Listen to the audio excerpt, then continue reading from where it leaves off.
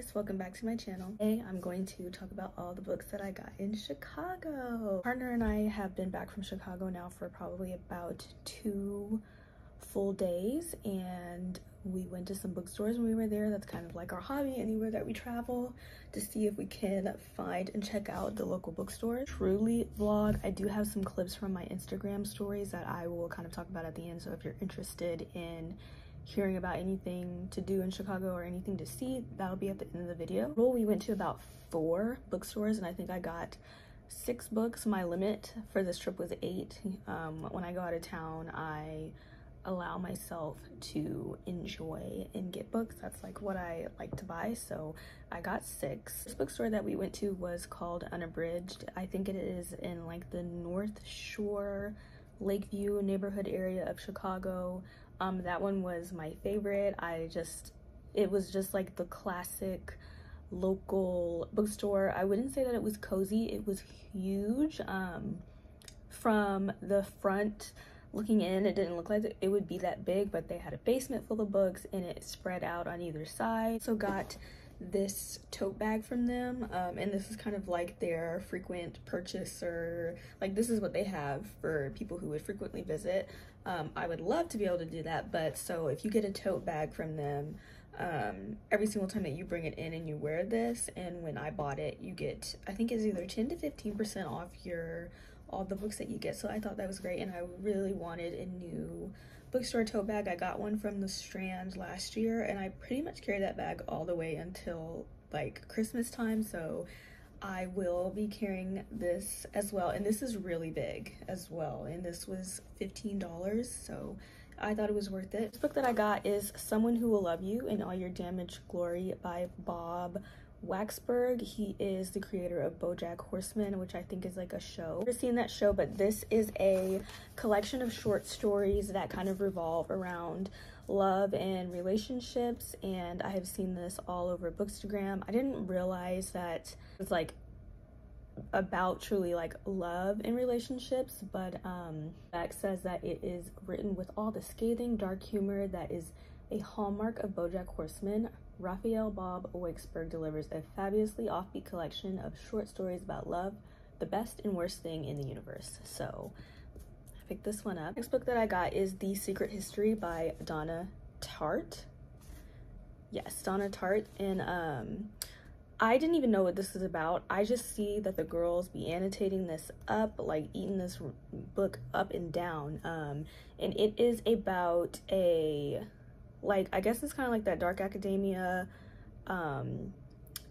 college students that are like kind of involved in like a group outside of class, and they are like really into literature, but it's thick, and I think maybe it delves more into their relationships. I'm not actually sure what the story is, but it says, but when they go beyond the boundaries of normal morality, they slip gradually from the obsession to corruption and betrayal, and at last horribly into evil. So I think this is interesting. I find those dark academia books so interesting because I literally just went to class and I went home.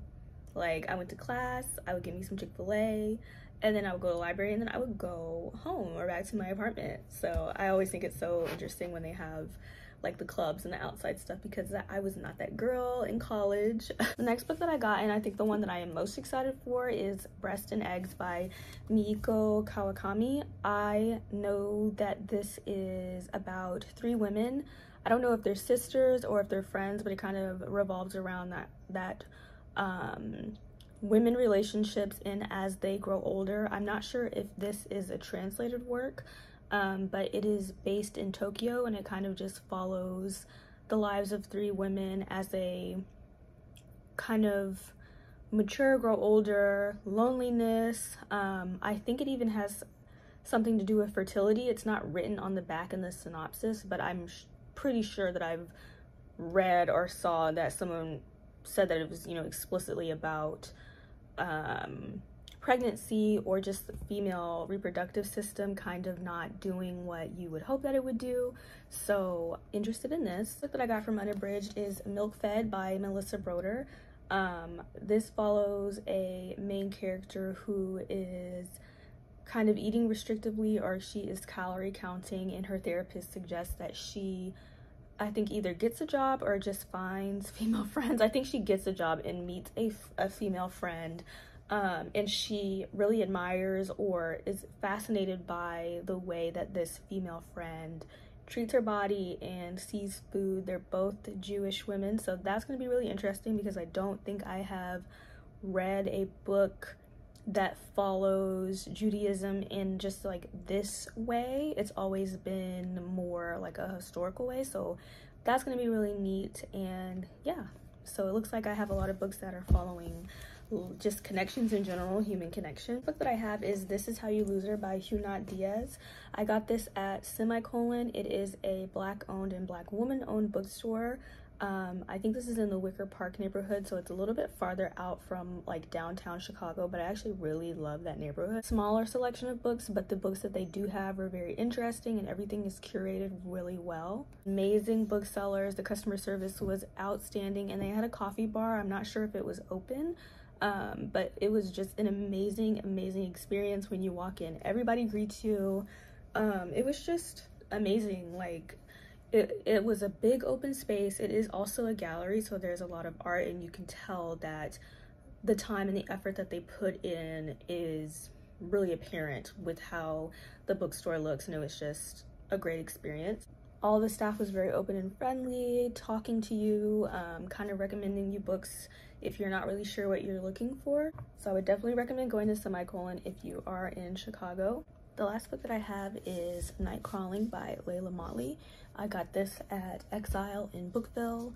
That bookstore is closer to the Parks area in Chicago. This is about a young girl who is kind of struggling to take care of her family, which I think is her brother, who is an aspiring rapper, and then a 10-year-old boy that she is just taking care of because his mother is just sort of absent, and so she kind of gets drawn into the nightlife scene in Oakland, and the story goes from there. I've heard really good things about this book. I think this is like pretty new of release, like maybe within the past couple of weeks, and then I've heard that it is just very raw because of the age of the author. I think she is 19 or 20. And that the book is written in such a way that it is so raw due to her age.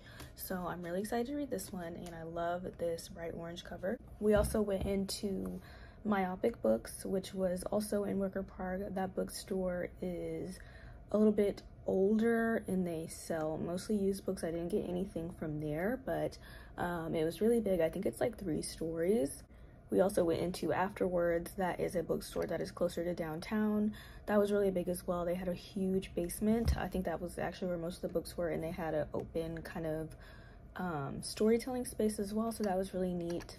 Some other things that we did, we went to a Cubs game. The weather is really nice, and that was fun. That's a good way to kind of spend a few hours of your day, especially if you're a fan, if you're a baseball fan. The things that we did was a architecture tour. They go through the Chicago River, and they're all day long, but we went at 8:15, which was like the perfect time during the summer because we got to see the sunrise and also the city at night. We are not like nightlife kind of people, so we wouldn't see it at night otherwise. We pretty much were in the hotel by like 10.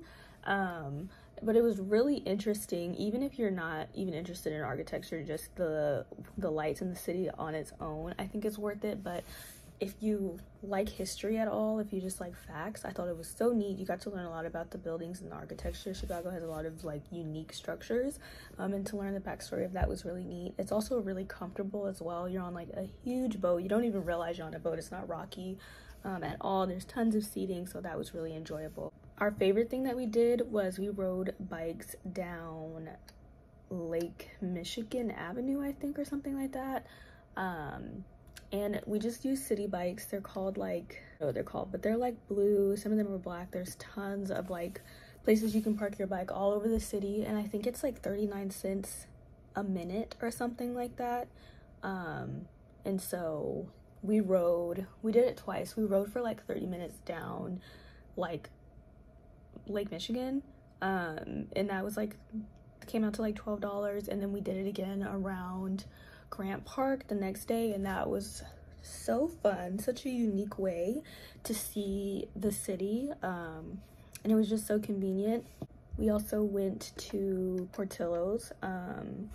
My boyfriend went to school in Chicago, so he kind of has more experience with it, but they have a really delicious cake shake where they have like a slice of cake and they mix it with ice cream, and it's so good. We got one every single night. And then we went to Navy Pier, and they have all like a bunch of stuff like food, you know, attractions, popcorn, like all the good stuff. So I really recommend doing that. Everything is nice right now because the weather is favorable. I know it can get really cold in Chicago, so yeah, if you're not from someplace where it gets cold and you're not used to that, I would try and go like now, probably now, or before it gets cold again.